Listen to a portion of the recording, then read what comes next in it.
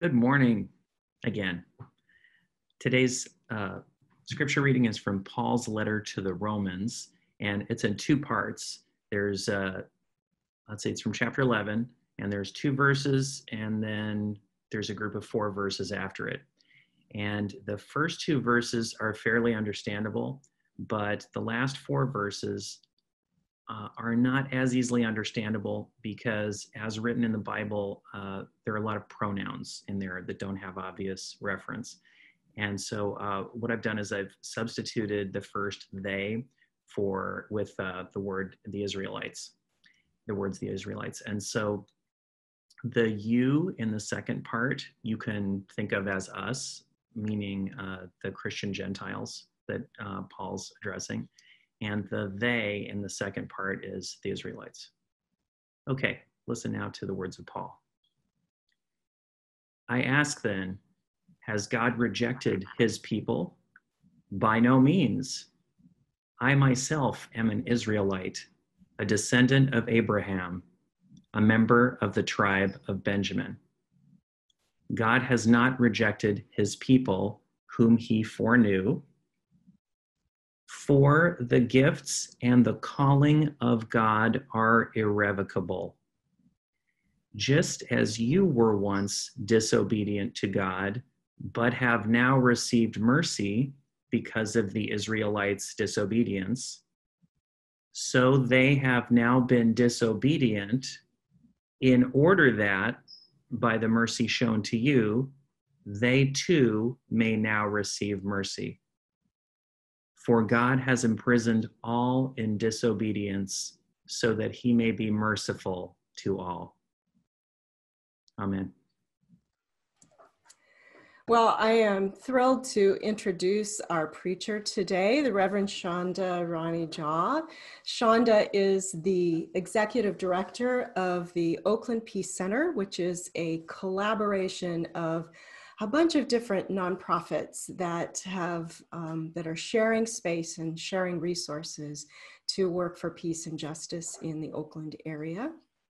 She is also ordained in the Christian Church, Disciples of Christ. She's a well-known and wonderful anti-racism educator. She's an author and just an all-around advocate, warrior for peace and justice. And I can't wait to hear what she's going to do with this text.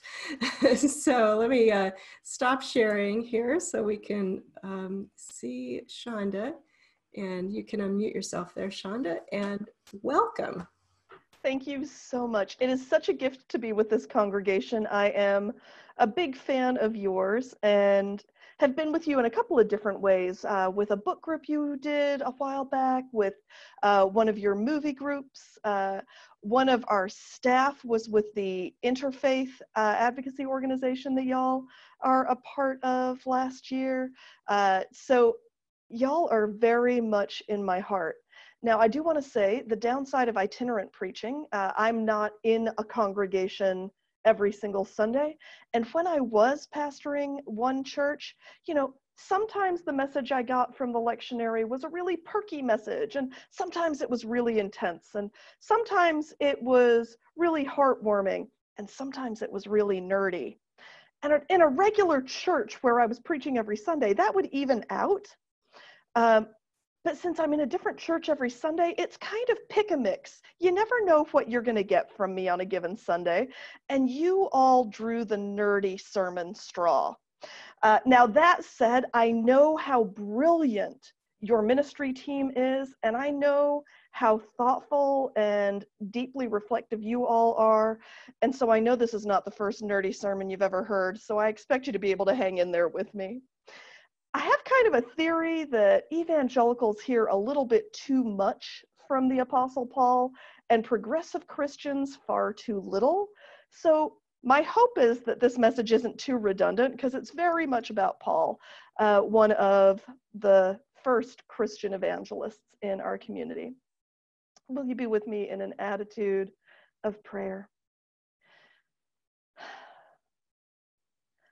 May the words of my mouth and the meditations of all our hearts be acceptable in thy sight, O Christ.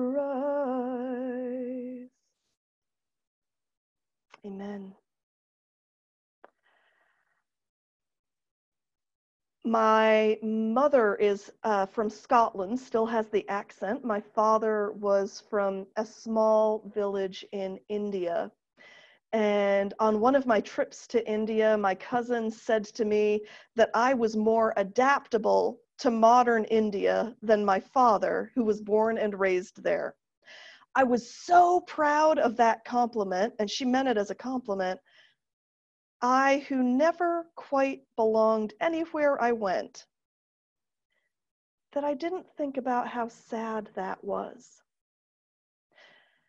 When my father finally returned to India, it was not the place that he had left. We did not have the money to go back regularly. All of my parents' money was going back to support our family.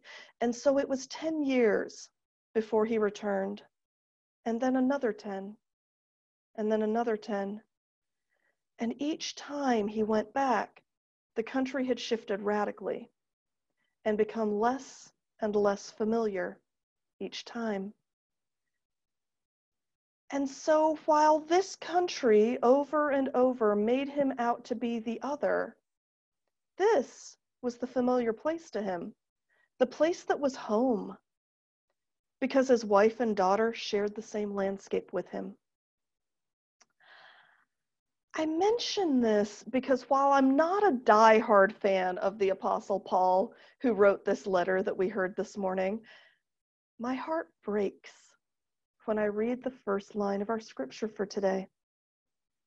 I ask then, has God rejected God's people? By no means, says Paul. And Paul wouldn't have written it if some of his folks weren't feeling that way. And they were feeling that way because of the changes in their church. When we're looking at stories from 2,000 years ago, some guesswork and some puzzle pieces have to be put together for us to actually understand what was going on. But reading the text only through our modern day lens is actually a little creepy. So let's give it a shot. Paul, who, as you may know, was a Jewish convert to Christianity, was writing to the fast-growing church in Rome, many miles away. Rome, as you know, was one of the political powerhouses of the globe and made its influence felt across 3 continents. Rome housed quite a few Jewish people, and when some of those Jewish people became followers of Jesus, non-Jewish Romans got curious and expressed interest in following the same man as their Christ or Savior. And so the Jewish Christians taught them all of the rituals and rules and scriptures and rites of passage that Jesus had followed so that they could grow closer to Jesus and be a part of the emerging faith tradition of Christianity, a Christianity shaped by Jewish ritual. But in maybe the year 45, the Roman Emperor Claudius evicted all Jewish people from Rome, including the Jews who followed Jesus as their Christ. It wasn't the first time Jewish people would be persecuted in what is now called Europe, and it would be followed by many more evictions, pogroms, and efforts to eliminate a whole people. Jewish people were already suspect by the Roman Empire, because part of why the empire was so successful was that anytime they showed up to conquer a place, they said, "You can keep your gods, just add Caesar as one of them." That didn't work with the Jewish people, for whom there was only one God. And since they were literally marked for their faith, they could only blend in so much. When the emperor said go, they went. That meant that the Christ followers who blended in with Roman society, who weren't marked in the same way, got to stay while the people who had taught them their faith were forced into exile for maybe 10 years. When Paul writes his letter to the church in Rome, he reminds the Jewish Christians to focus on the important part, that the new converts follow the teachings of love and compassion, of mercy, not necessarily all of the Jewish rituals. But at this point in the letter, he's also extending compassion to them. After years in exile, the Jewish Christians who are in conflict with their Jewish family and who have been exiled from their home for being Jewish, they have now come back home to a place that is not the home they left. Non-Jewish Christians have abandoned the practices the Jewish Christians taught them and are making up new practices and new rituals with no accountability and no concern for the impact this will have on the people who brought them into the faith in the first place. To me, and I hope you'll forgive me for this, it's a metaphor for how dangerous Christianity is in the hands of people used to being in power, used to having privilege. So when Paul says to this community, recently reunited and yet divided, that God has imprisoned all in disobedience, it sounds like a harsh word.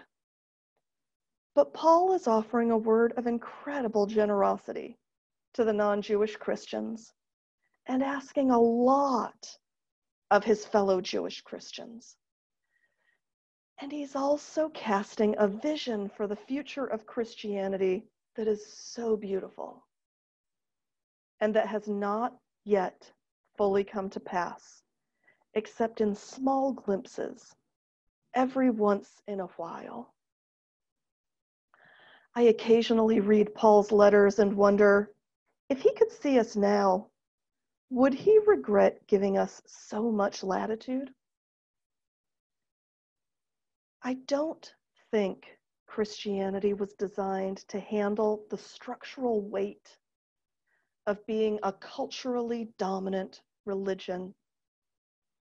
I think it was a protest against the excesses of authoritarian abuses of power, and it was an alternative way of living in radical inclusion and radical horizontality. And somewhere, we took a wrong turn, and here we are instead. But it's not too late for us to save Christianity and realign with Christ. And I think Paul's message is an important one for us too. Whether we have power in this society, whether we are marginalized in this society, or whether we have power but aren't willing to admit it yet. God has not rejected you. God has not rejected me. And God has not rejected the gifts of the people in our community who have been exiled, who have returned, and who do not recognize what we have made of this place. Your gifts and mine, the gifts of returning family who were incarcerated, the gifts of indigenous people reclaiming the land of their ancestors, the gifts of people displaced and now seeking to return to the land they know, the gifts of young Black protesters in the streets demanding access to the things that have been withheld for too long, the gifts of people moving back with family, the gifts of elders who were being forced into isolation because of this brutal disease. God has not rejected the gifts of people whose history with God goes way back. For as Paul reminds us, the gifts and the calling of God are irrevocable. Paul was saying this as a word of comfort to his Jewish Christian siblings in Rome who were feeling unmoored and unvalued, exposed and at risk. And he was saying it in a letter he knew that his more privileged non-Jewish Christian family would hear too, in the hopes that they would know it to be true, and that they would extend love and appreciation and compassion and mercy to their newly returned and agitated and overwhelmed Jewish Christian siblings.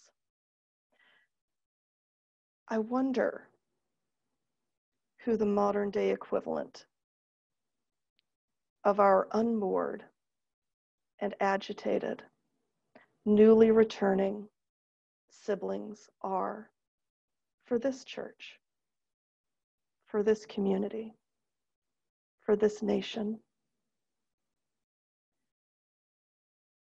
And like Paul offered comfort to some and encouragement to mercy for others, may we likewise recognize where our power and God's mercy intersect in this moment and in the many moments of mercy and inclusion to come.